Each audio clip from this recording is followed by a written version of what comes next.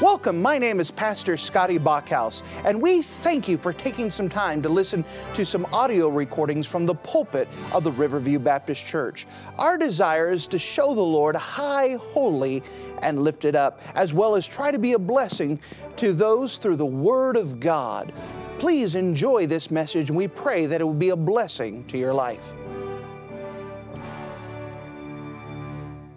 And if you would mind to take your copy of the Word of God and turn with me to the New Testament book of Revelation, the last book in the Bible, the book of Revelation in chapter number 2. The book of Revelation in chapter number 2. We're in our series of the 7 churches of Revelation, and each week we take one church and we kind of review it. In the mornings, we take time to look at the text, that we read the text, explain the text, and apply the text. Just see what it says and make the application that's going to go for any church, anywhere. On Sunday nights, we go back and study the church a little bit more historically, because these were literal churches.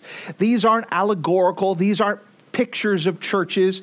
These are literal churches that Jesus wrote a letter to. What do you mean? Well, John the Apostle was on the island of Patmos. Jesus spoke to him and said, write these things down and write these letters. And so John dictated or wrote the dictation as Jesus said, write these things down. John would write the letter.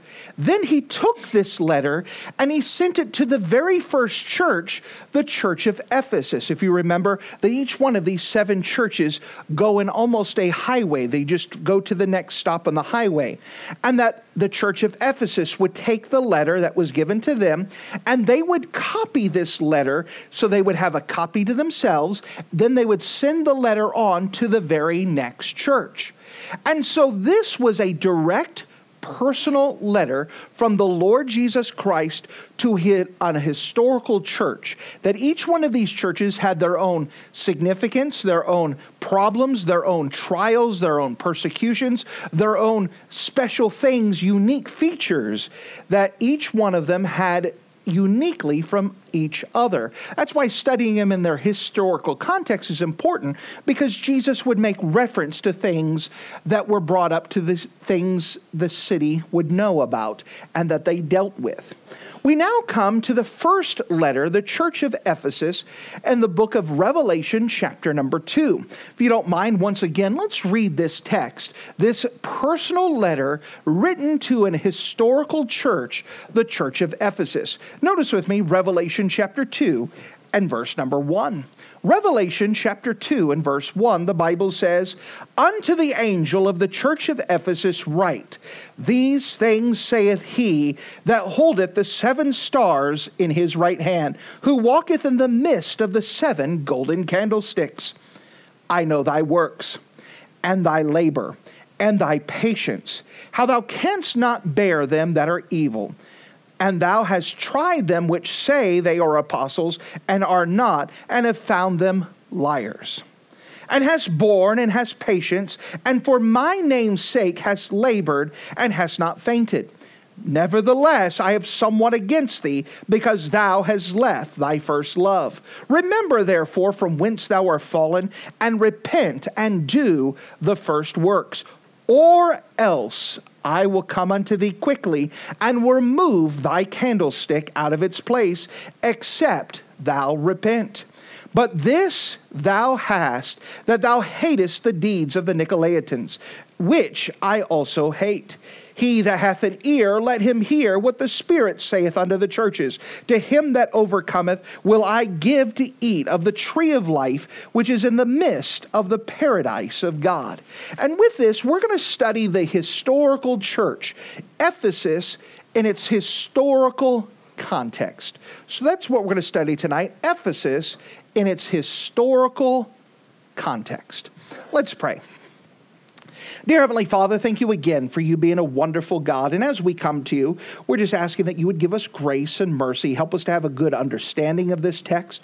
Help us to see what is going on in this church and the events and the things that cover the city of Ephesus, and that we can make application to ourselves by studying this historical church apply it to our current local modern church.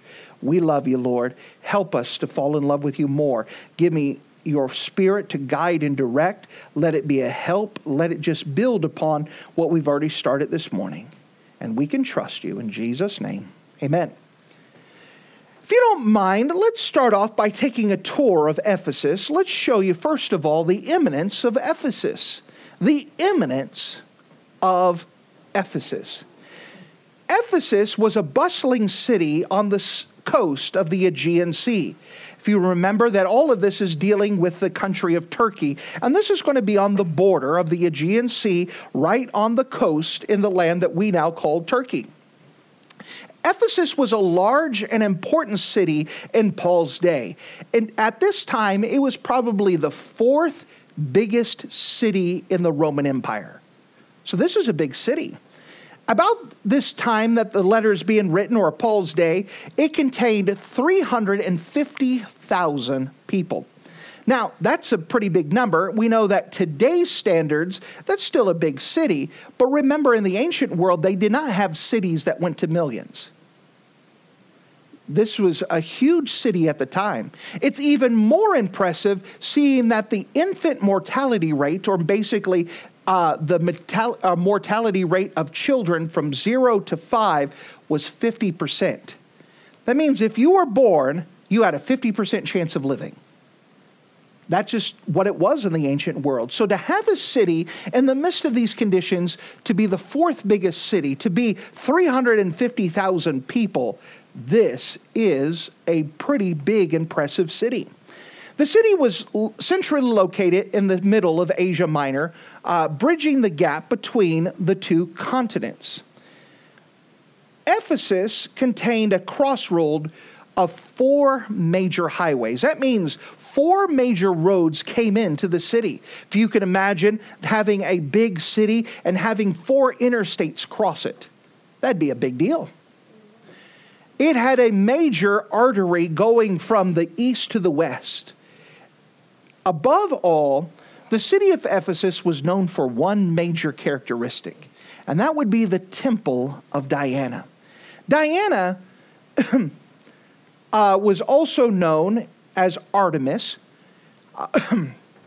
It was a huge statue that, according to legend, was carved from a meteorite. So someone went and found this big meteorite that came from the sky, and they said, what can we do with this? And so they decided from this meteorite to carve a statue of Diana. Now, Diana here is not a beautiful picture. We have a mixed audience, but it is an ugly picture of a mother goddess.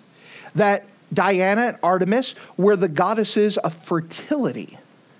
And if you could imagine what would go in an ancient world who doesn't believe in the Lord, what may be pictured as fertility inside of a mind of a man.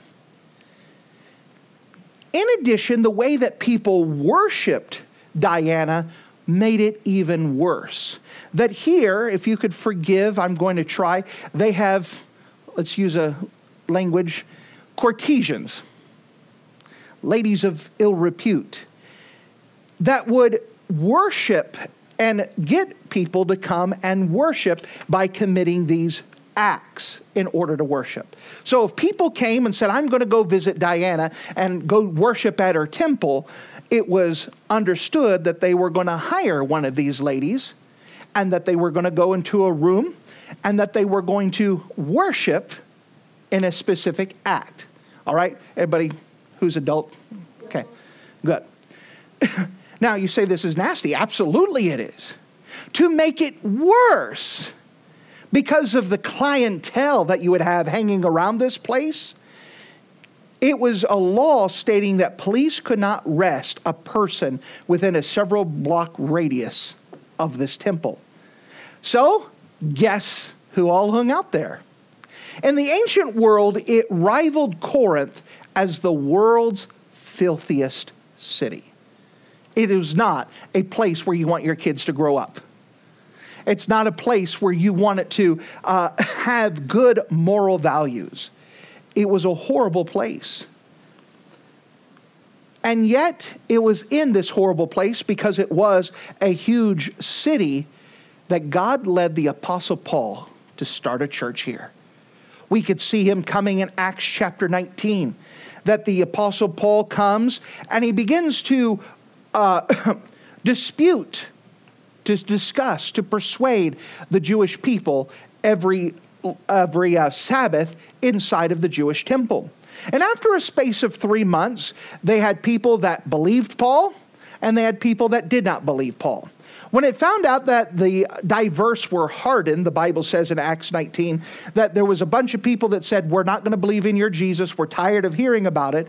What Paul did is he took those who had accepted Christ as their Savior, and they went to the school of one Tyrannus.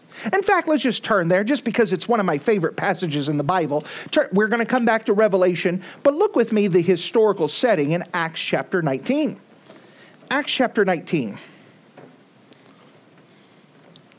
For those people who've been here for a while, you know that this is my ministry passage. This is a passage that God has used in my life and giving direction and seeing all the wonderful things that happen. So I love this passage. Acts chapter 19. Let's just see how this church inside of Ephesus was started. So we know Ephesus is the city, and there's going to be a church that started inside of the city. Notice with me Acts 19 and verse number 8. Acts 19 and verse number 8.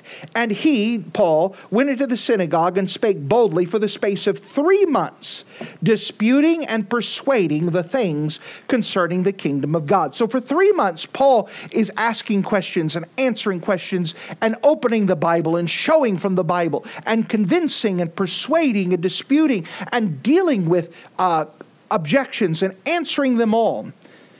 Verse number 9, but when the diverse were hardened, meaning those didn't accept Christ, those that didn't like Paul's teaching, now they're hardened and they believe not, but spake evil of that way. Remember that phrase, that way, is the way that Christianity was referred to in the ancient world. They didn't call them Christians, they said followers of that way. So when they spoke evil of that way, they are speaking evil of Jesus Christ. By the way, why is it called the way? John 14:6, Jesus said, I am the way, the truth, and the life. No man go to the Father but by me. What they're doing is that they're poking fun and acknowledging that they are followers of the way. Jesus said he's the only way. They're followers of that way, that only way. So it says here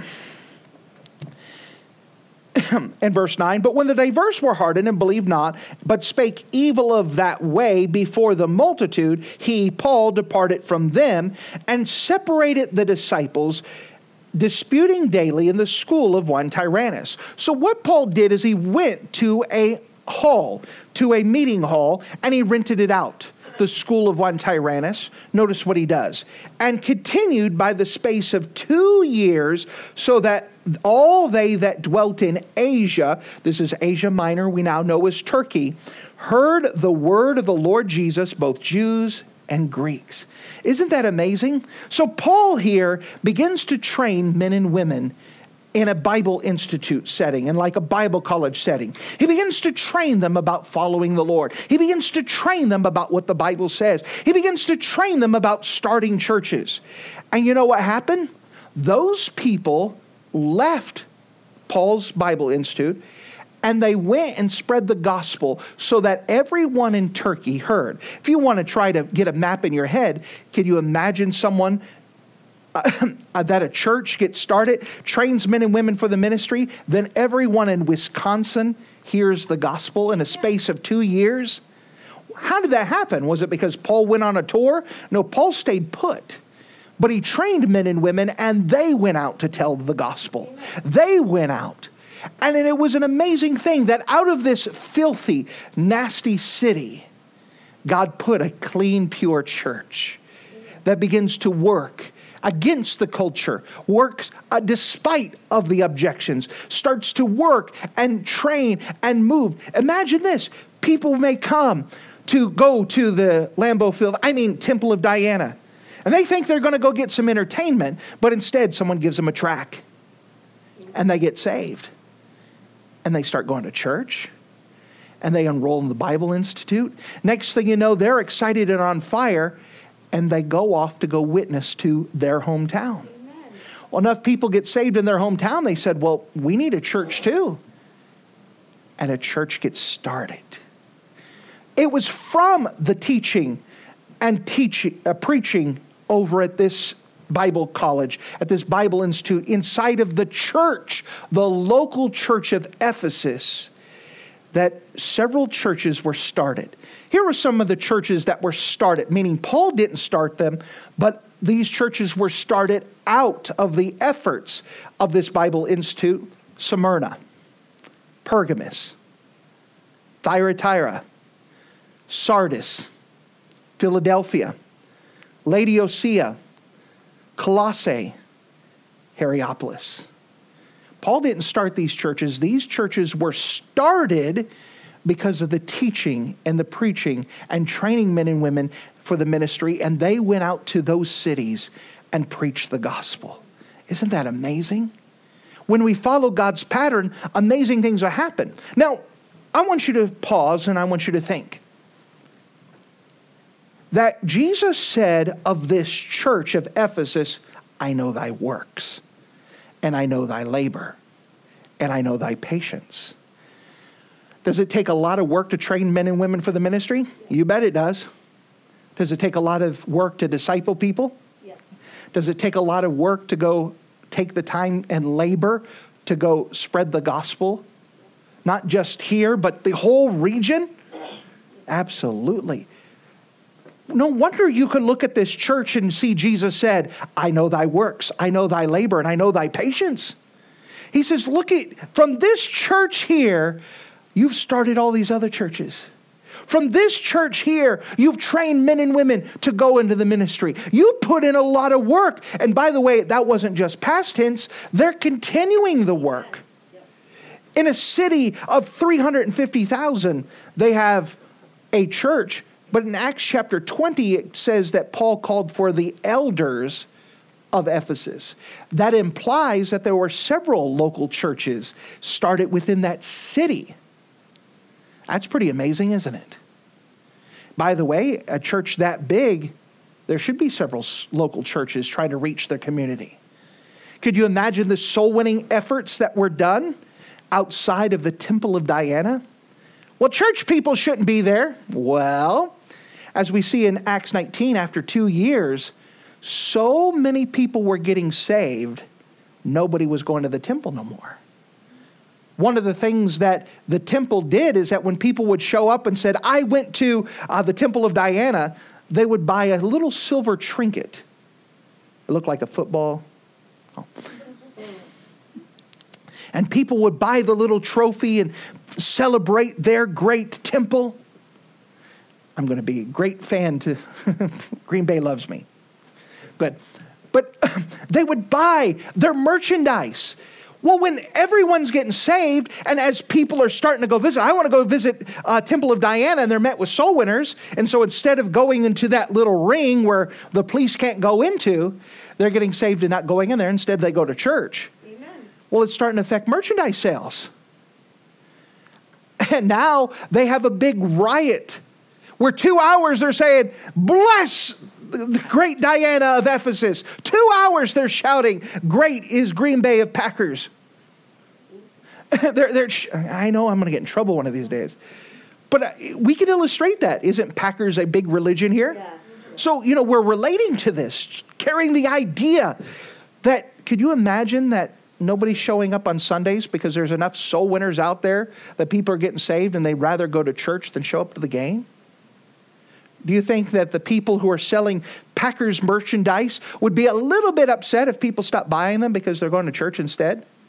We're trying to relate to this idea here. This is a big deal. When you start messing with people's pocketbook, they get upset.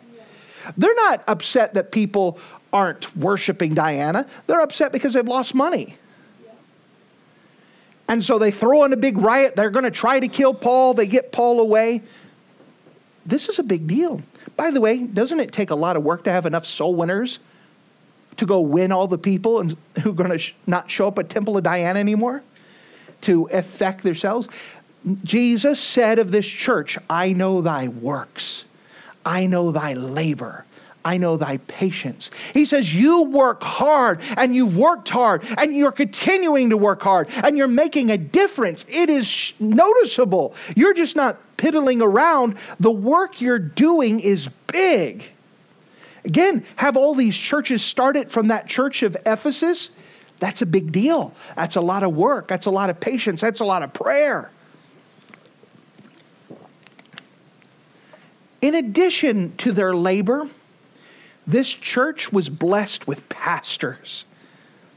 Think about some of the people that were the pastor of the church of Ephesus. You had Paul, the apostle. Could you imagine having Paul as your pastor? Even for 2 years, that would be a blessing, wouldn't it? I meant to have the apostle Paul teaching. And not only that, running a Bible institute. By the way, you know how much work it takes not only to prepare the messages during the week, but also to prepare Bible lessons and to teach all the time? Yeah. For 2 years, he's teaching. Man, if you were really hungry, just sign up for a class and learn about it.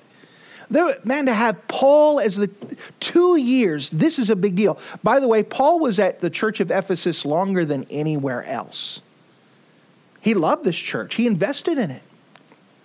After Paul, we have recorded Timothy, Paul's disciple, Paul's son of the faith, as the pastor. When we see the writings of 1st and 2nd Timothy, Timothy is pastoring Ephesus right now, the church of Ephesus. Well, if you can't have Paul, let's go second best. Timothy is a good runner-up. He's been taught by Paul. He has the mind of Paul, and he stayed for a while. That would be good. Who else pastored this church? You had John the Beloved. You know, the person who wrote the gospel record of John, 1 John, 2 John, 3 John, and the book of Revelation. He was the pastor there for a while. Well, that's a great pastor too. This guy walked with Jesus. Not only could he ask questions about the Old Testament, what was it like about Jesus? He could tell you the story. He could recount the things. By the way, John was the most loving disciple. Even in his writings, you see love just come out of his writings under the inspiration of the Holy Spirit. That was a big key thing about the love. Well, if you got a pastor that talks about the love of God and loving all the time, isn't that a great pastor? Amen. Not a mean pastor. Amen. He was a loving pastor. Wow. Who else was the pastor? Well, you had, according to tradition, Onesimus. Onesimus, the runaway slave that we find in the book of Philemon, that he went from unprofitable to profitable. Paul led him to the Lord. He went back, got things right, and according to tradition, he was the pastor for a while. Man, someone who understood the grace of God. That's a good pastor. He understood grace. According to tradition, Dr. Luke was buried there. How would you like to have Dr. Luke as a church member for a while? I mean, he may not be the pastor, but he's probably teaching a Sunday school class. He probably has a lot of stories about following the Apostle Paul. This is a doctor. He's someone who studied, someone who knew the history. I don't know about you, but I'd love to sit down at his feet and just say, teach me. This would be good stuff. I mean, this is a church that has things going for it. You want to know who else was a member of the church? Mary, the mother of Jesus. Remember when Jesus died on the cross, he looked at John and said, behold your mother. Basically he's saying, go take care of my mother for me. When John moved up to Ephesus to pastor there, he brought Mary with him. What it would be like to go talk to Mary and ask him, what was it like when Jesus was a baby? I know everyone has that question. What was it like when he was a baby? What was it like when he was a toddler? What was it like when he was in school? What was it like when he had a job before he went to public ministry? Remember, Jesus didn't go to public ministry till he was 30 years old. He worked a job for many, many years. What was it like during that time? Wouldn't you like to go ask those questions? I mean, we don't have to wait to go to heaven. I mean, just go to church. This is a church that has things going for it. No wonder Jesus said, I know thy works. I know thy labor. I know thy patience. This has a lot of things going for it. In fact, turn with me to the book of Ephesians chapter 1. I want to show you something interesting. The book of Ephesians is written about 5 years after Paul left the church. So Paul has been gone for 5 years. He writes this letter to encourage them, but notice something he says about the church, the book of Ephesians chapter 1. The book of Ephesians chapter 1, and notice with me, if you don't mind, Ephesians chapter 1 and verse 15. Ephesians chapter 1 and verse 15. Wherefore I also, this is Paul, wherefore I also, after I heard of your faith in the Lord Jesus and love unto all the saints. The Apostle Paul says, hey, I've been hearing things about you. Uh-oh, is it bad things? No. I've been hearing about your faith, and I've been hearing about your love for the Lord. Well, for the Apostle Paul, 5 years after he started the church and left, do you think that's encouraging to hear? Yeah. That the church is still going on? That the church has a reputation with other people about faith? The church has a reputation among other churches about their love for others? Well, that's a big deal. This is a church that is going well. They have great pastors, great teachers, great notable saints.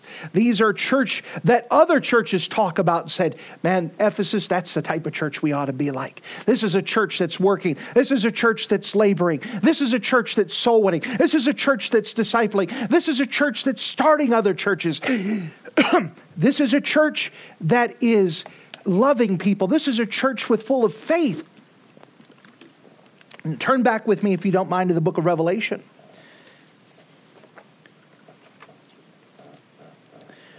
Revelation chapter 2, and notice in verse 2. Revelation chapter 2 and verse 2. I know thy works, and thy labor, and thy patience. And, notice the and, he's continuing with us. Guess what else he knows? How thou canst not bear them which are evil, and have tried them that say they're apostles and are not, and found them to be liars. This is a church that would not put up with false teaching. Now, of course, when you have Paul, Luke, John, Timothy, you're going to not allow a lot of false doctrine. Amen. These are people who knew their Bible. They're not going to allow false teachers. People come in and say, I'm an apostle of Jesus Christ. John the Beloved would say, well, let's test this out. Let's check this out. Dr. Luke's there and say, I don't think you know your Bible, son. They were put to the test. And if they were not lined up to the Bible, they would say, nope, you're not teaching here. If you want to attend, you just be quiet and sit down, but you're not teaching. They wouldn't let anyone teach a false doctrine. In fact, notice with me verse 6. Jesus goes back and commends the church, verse 6. But this thou hast, that thou hatest the deeds of the Nicolaitans, which also I hate. Now, the end of verse 6 is pretty important. Who's speaking? Jesus. You know what Jesus just said? I hate them.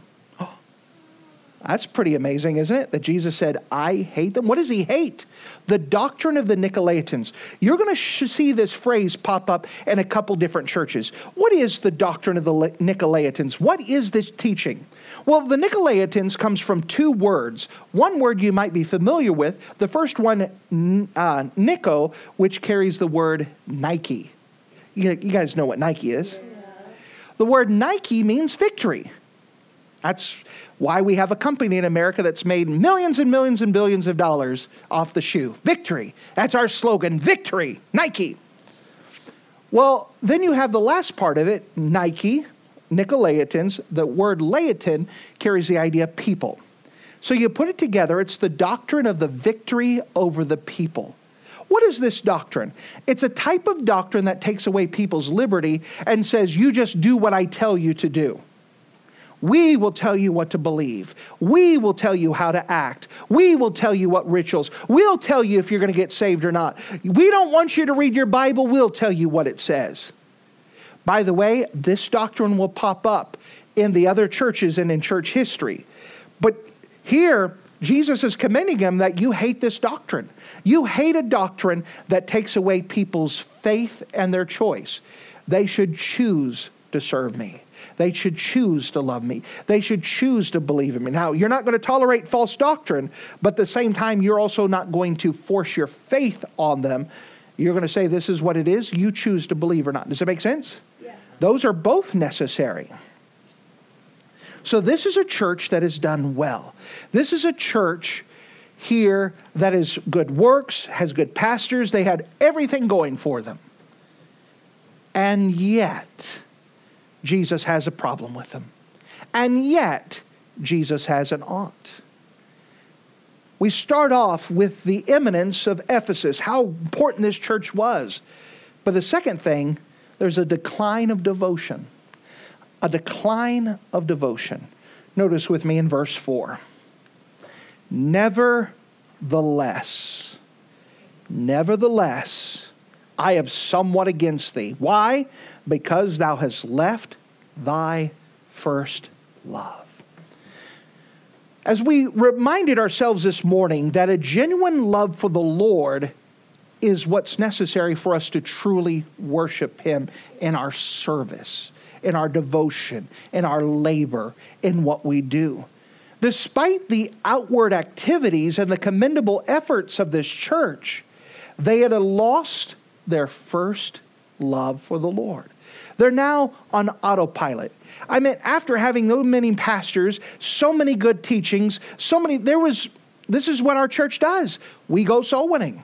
This is what our church does. We go discipleship. This is what our church does. We have church service. This is what we have. We have good preaching. What does our church do? We do this and we do this. They have a lot of activity, but they lost the heart behind the activity.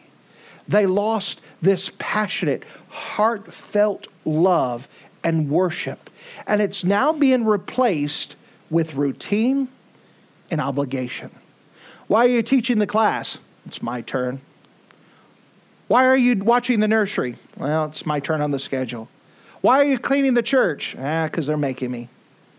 It got to the place where they're not doing it for the Lord. It's activity. It needs to be done. It's what we've been doing. But they're not doing it for the Lord. They're doing it out of habit. They're doing it out of duty. They're doing it out of, this is what we're supposed to do. The loss for the Lord becomes a critical weakness. It starts off subtly. It starts off slowly, so people don't even notice it. It's not like one day you say, well, you know what, I hate the Lord, I'm going to go to church. Most people don't even recognize when it leaves.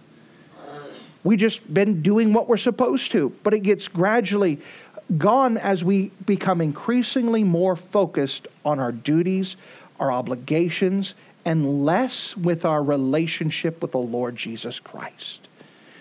As we had said this morning, the very first step away from this is not being thankful.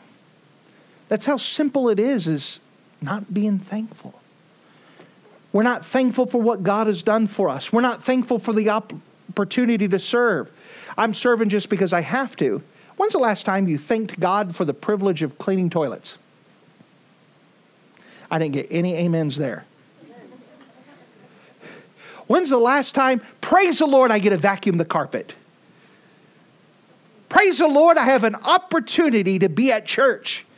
Praise the Lord, I have a great thing to make sure the coffee pot is cleared out. It starts off with not being thankful. We take things for granted. Praise the Lord, I have a great opportunity to pull weeds from the garden. You see, that's where it starts off. You say, why are you pulling weeds from the garden then? Because it needs to be done. You see, what happens is that we've lost doing it for the Lord. We're doing it just because it needs to be done. And we could work hard. There could be the greatest weed pullers ever known, but not doing it for the Lord. Things get old. Things get routine. Things just go, and we're not doing it. We don't even think about the Lord when we're doing the things anymore. We could show up to soul winning. Well, our church goes soul winning every Saturday. I'm just going to show up. Instead of saying, Lord, I get a privilege of serving you today. What a great opportunity. I get to pass out a tract. This is wonderful. Lord, I really pray that because you've done something in me, I really hope you do something in someone's life because of this track. We lose our thankfulness. And then it just goes downhill from there. We start to lose our fervent prayer, as we talked about this morning. That we get to the place where we're talking to God, but it's rather talking at God rather than talking with God. We give God a laundry list. We said, oh Lord, thank you for this offering. Please bless it. Amen. We don't even talk to God. It's our ritual now to pray. We say some magic words and everybody says amen. And then they put stuff. We start to get to the place where our things are routine. Say, prove it. Absolutely. Anytime that there's a meal and someone has to pray, they're not talking to the Lord. They're saying some words so they can get to the food. Amen. All right? We're not the only sinners. Right? Does that happen in your house, or do you have someone who actually takes the time? Don't answer. But see where we're relating. We get to the place where we say some magic words. Or going to bed. All right, well, Lord, I got to better say some sort of prayer so I could wake up in the morning. Lord, I'll make sure I'm awake. Thank you. We're not talking to the Lord anymore. We just say some words because of routine, because of ritual, because that's what we're supposed to do. Our heart's not in it. We're not looking at the Lord. It's all gone. Eventually, it gets to the place where our Bible reading is dry and crusty. Well, I read my Bible today. What'd you read? I don't know. Yeah. Have you ever read your Bible and you have no clue what you read? Yeah. It was some words. My wife laughs at me and says, because you know your Bible, you could cheat even if you didn't read your Bible. You know what stories are in there and you can just make it up. Some of us can do that. I know what story is in there, so I could teach a lesson just off of memory. But what'd you read? We can get to the place where our Bible reading's dry and dusty. Why should we read our Bible in the first place? To be with Jesus. To learn more about Him. But our Bible reading can be cold and dry. It could be just academic. There's no heart into it. There's no fervor. There's no excitement. There's no life. All of those are symptoms of the problem that we've lost our first love. We're doing the right things. Well, Pastor, I read my Bible. Why are you yelling at me? Because it's not about your Bible reading. It's about Him. Well, preacher, I say prayers. Yeah, but are you talking to anybody? But preacher, I'm doing all these things. What more do you want from me? I had someone do that once. What more do you want me to do? I do this and do this and do this. How's your love for the Lord?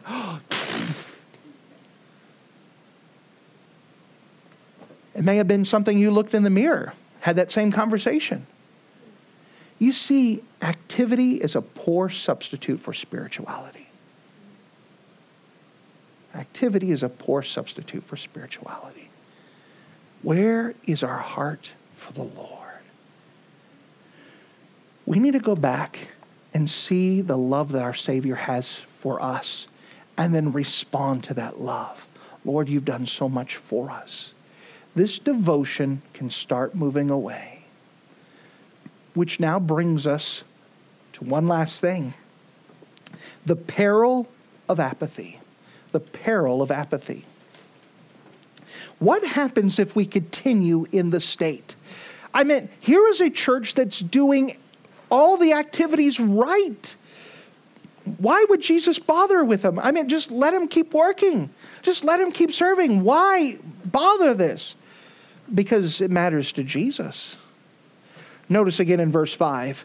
Remember, therefore, from whence thou art fallen. Here we have what Jesus says to remember. We need to remember that we were saved. We deserve to go to hell. And that we need to respond to Him. Notice what He says, and repent. Remember, the word repent means a change of belief that leads to a change of behavior. What's the change of belief? The change of belief is that I need to fall in love with the Lord. What's my change of behavior? The rest of my behavior following that. Going back to Him. I need to repent and go back to the place where I'm in love with the Lord. Now, some people have taken so many steps away, it's going to take a lot of steps to get back. But you need to start making that path back. We know that we're not saying flip a switch, but we are saying, come change your mind. I am so far away from the Lord in my heart, I'm going to start walking back. And it's not going to be instant, but I'm going to strive for that. And I want to get back. That's why this is not an instant thing. This is why a church has a hard time. That's why individuals have such a hard time, because it's not an instant fix. You develop all this time to get away from the Lord. It's going to take some time to get back to Him. That fervent, heated, but you have to on purpose march that direction. Notice as it goes on, remember therefore from whence thou art fallen, and repent, and do the first works, or else. Now, that or else, you don't see a lot of those in the Bible. This is a threat, or perhaps it's a warning, or else. You know, it was one thing for your parents to say, you better do this or else, and then kind of ... and you fill in the idea. It's a different thing for Jesus to say, do this or else. I know there's a lot of people who have in mind that Jesus is always loving and a wimp and a pushover. This is not pushover talk. Fix your heart now or else. That's a big deal. Or else what? Well, let's see what or else what. Verse 5. Remember therefore from whence thou art fallen, and repent and do the first works, or else I will come to thee quickly and remove thy candlestick out of its place, except thou repent. Jesus said, fix your heart, not your works, fix your heart. Or else I'm going to pull your candlestick. Remember, the idea of the candlestick is their church. I'm going to pull it. I'm going to pull it out of its place. Your church is no longer going to exist. Well, let's look in history. Did Ephesus, did they repent? Did they get things fixed? Did they go? They did not. For 1,700 years, there was not a single church in Ephesus. 1,700 years. That's a long time. The Lord Jesus pulled his candlestick. You said, well, but that's not right. Listen, it's Jesus' church. He could do with whatever he wants with what is his. He said, this is my church, and I could demand that the people worship me. Your works, great, wonderful, you're doing good, but I'm looking for your heart. I want you to continue your works, but I want it to be done with a heart of worship, a heart of devotion, a heart of love. I want you to come back and do it because of me. I want to be your reason. Remember, it all begins with God. It all ends with God. God is the goal. He wants it to be so when you go out and say, why are you pulling the weeds? Because God wants me to do this. Why are you washing toilets? Because God gave me the privilege and he died for me. The least I could do is scrub this clean. The least I can do is serve. The least I could do is pay attention in church. The least I could do is sing songs thinking about him when I'm saying words. The least I could do is make it all about him, because all that he's done for me. Here's a church that had the right teaching. Without a doubt, they had the right teaching. But that was not enough. Here was a church that had the right stand on issues and standards. But that doesn't mean that God was with them. God wants a church that seeks after him first. It's all about God. Let's illustrate this. How can we illustrate this type of love? How do we illustrate this ridiculousness that we have? Because even preaching like this, we could still keep in our mind that, partial, little bit, maybe just some here. But let's think about it this way. Let's imagine that we have a wedding. Praise the Lord, we have a wedding. We have the groom come up. Then we have the bride come up. The bride is being escorted, given away, and now they come. The preacher preaches a message and then says, all right, let's see, will you keep your vows? Let's make your vows. And he goes to the groom, do you? And he says, I do, with great enthusiasm, and everybody rejoices. Then he goes to the bride and says, do you? And she goes, well, I'm not quite sure. She goes, let's negotiate this. How about I give you 1 day a week? Maybe 2. Maybe, Wednesday nights. But I'll give you 1 day, maybe 2. However, I need time for myself. So on Tuesdays, that's reserved for me, and you can't ask any questions, and I'm allowed to hang out with any guy friend that I want and do whatever I want, no questions asked. Would that be acceptable? No, of course not. Isn't that ridiculous? Remember that the church is the bride of Christ. Now, what we're expecting from the bride is to say, I do, and I'm devoted to you completely for the rest of my life. I am yours. That's the correct answer. That's what we're looking for. We're not looking for, I don't really want to be too serious about this thing. I kind of want to do my own thing. Is that all right? No. That's the kind of commitment that the Lord expects from us. He died for us. He paid the price for us. He wants to hear that, Jesus, if you want something for me on a Thursday afternoon, it's no problem. Amen. Jesus, if you want me to do some extra work on a Friday afternoon, no problem. Because I love you, it's no big deal. If you want to spend time with me on Monday night, that's acceptable.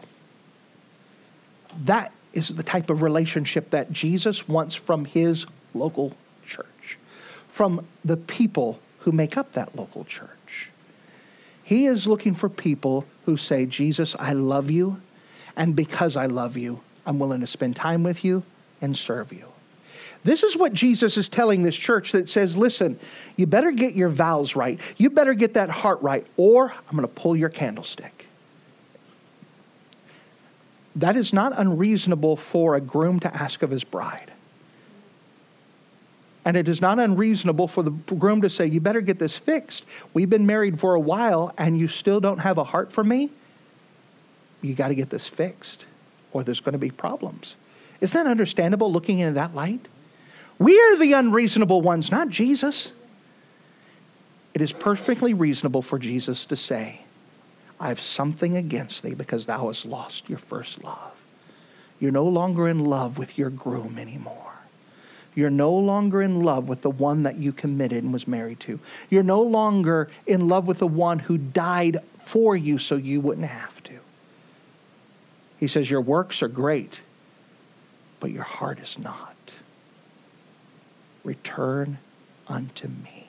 Repent, or else. Jesus is reasonable. Our response should be, as we look at him, to repent and say, I'm coming back to you. I want to go back and say, I love you. And you look down from heaven and say, I know you do. That's the type of response we should desire. Let's pray. Thank you for listening to this audio message. This is Pastor Scotty Bachhaus, and I encourage you to take this information that you just received and make a specific decision to follow after the Lord. If you don't know Jesus Christ as your Savior, let me beg you to take the time to receive Jesus Christ for the forgiveness of your sins. If you are saved, I encourage you to make a decision in your life to help you get closer with the Lord. If there's anything specific we can do to be a blessing or to pray for you, we encourage you. Look us up on the internet at riverviewbc.com. Once again, that's riverviewbc.com. Or if you would prefer to call us, you could give us a call at area code 920-530-6308. Once again, that number is 920-530-6308.